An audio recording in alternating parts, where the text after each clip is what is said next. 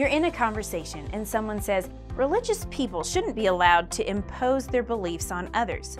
Keep your faith between you and your God. What would you say? Sometimes people think that as long as the government doesn't regulate what someone says or does inside a church building, they are respecting religious freedom. Is that true? Or does religious freedom protect more, like people's rights to express and live out their beliefs in the public square? To really understand religious freedom and explain it to anyone else, here are 3 things to remember. Number 1, there's a difference between freedom of worship and freedom of religion. And in America, we have both. Freedom of worship is the freedom to believe something, but it's only a small subset of the much broader freedom of religion, which is the right to live according to your beliefs. Limiting a person to the freedom of worship doesn't really respect their rights. Freedom of worship only guarantees that the government cannot regulate what people believe in their hearts, in their own heads, in their own homes, and in their houses of worship. Around the world, most people have the freedom to believe what they want, but not everyone has the freedom to live and share those beliefs openly. In other words, they have freedom of worship, but not freedom of religion. By itself, the freedom of worship provides very little protection to people of faith. That's why from the beginning, the founders chose to protect freedom of religion in the Constitution, not just freedom of worship. Number 2, freedom of religion is God-given and belongs to all of us. Usually, when people say that religious people shouldn't be allowed to impose their beliefs on others, they're talking about moral issues that have become politicized in recent decades: pornography, abortion, and LGBT causes.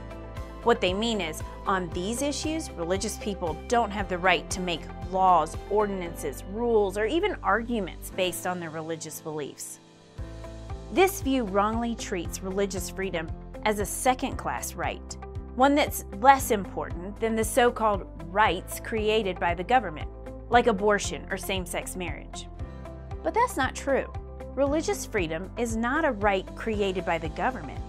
It is what many philosophers have called a natural right, a God-given right that belongs to everyone, regardless of what the government says.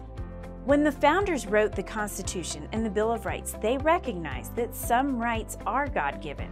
They recognized that the government's role is to protect those rights, and they recognized that freedom of religion is one of those God-given rights that the government must protect. Number 3. Freedom of religion belongs in the public square because the public square is the marketplace of ideas. The public square is where ideas compete and the best ideas win. That's still true even if some ideas, religious or otherwise, make you feel uncomfortable. One of the beautiful things about a society that values freedom is that as we encounter different beliefs, we have the chance to figure out which ideas are best for ordering our private lives and our lives together as a society. A free society encourages people to express their religious convictions in the public square. It doesn't try to silence them. We should want ideas to circulate freely so that we can choose the best ideas, the ones that lead to the most human flourishing, that best honor the dignity of each person, and that address the longing for the eternal embedded in our hearts. To be clear, all freedoms, including religious freedom, have limits, but discomfort is not that limit. So the next time someone tells you that religious people shouldn't be allowed to impose their beliefs on others, remember these 3 things. Number 1, there's a difference between freedom of worship and freedom of religion, and in America, we have both. Number 2, freedom of religion is God-given and belongs to all of us.